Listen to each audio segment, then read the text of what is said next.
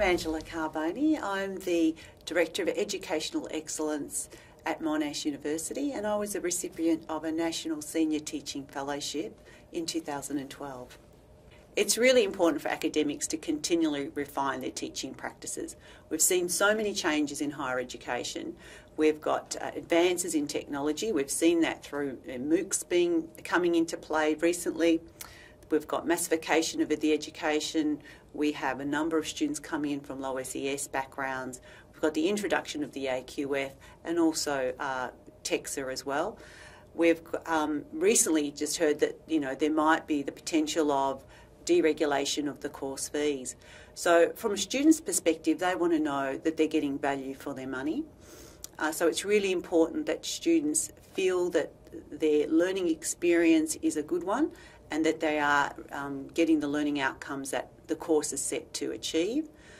From a regulatory perspective, the government wants to know that the courses that we're delivering are of the right standard, are of a high standard in Australia, and that are meeting all the regulations that are imposed on us. And then just from a personal perspective, from the teacher's point of view, they want to know that they're doing a good job, and there's nothing better than making sure that you're contemporary and that the work you're doing is being valued. At Monash University, we really try and instill academics to improve and reinvigorate their teaching. And this is driven through our Better Teaching, Better Learning agenda, which is all about focusing on challenging aspects of your teaching. So you challenge yourself as an educator, your presentation style, how you support the students. You challenge your learning outcomes. Are they achieving the things that you want to achieve? Are they building the graduate attributes that you want to be built? You challenge your learning activities. Are they stimulating good learning behaviours in students? Are these activities novel? Are they authentic? You also focus on the assessment as well. Can we use the assessment to help students prepare for class?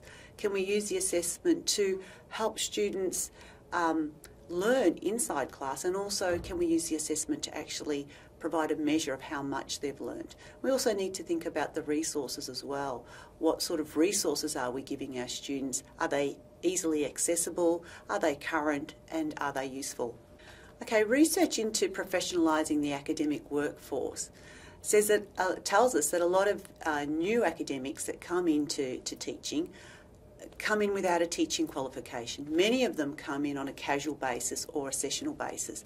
So we really need to think about how we're going to prepare these teachers for the role. So a recent piece of work that was conducted by Denise Chalmers and a suite of universities in Western Australia says that the most effective ways to prepare teachers in their role is through building communities of practice, having mentoring and reflective practice.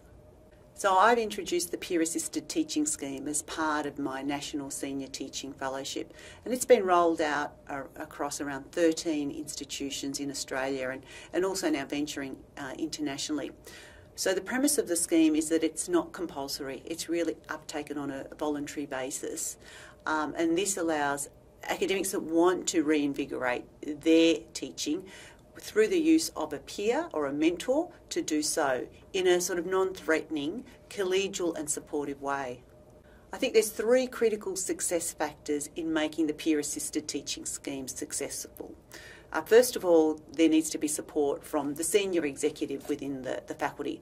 So they really need to be making some decisions about how are they going to support the scheme, how they want the scheme to roll out. So support might be through providing coffee vouchers to allow partners to meet and have critical conversations, perhaps provide them with some time release or even through some financial support as well.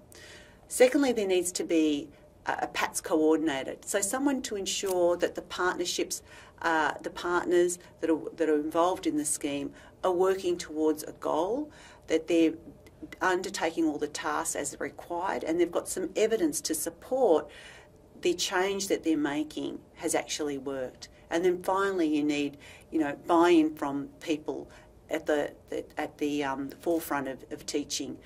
So they need to be willing to take their courses and think about how they're going to change them, opening up everything and tackling, setting some goals around what they want to achieve, developing some strategies, overcoming their barriers, and really using the student voice to help them make those changes, but also listening to their peers, drawing on what the literature is saying, and then also to reflect on their practice that they've done.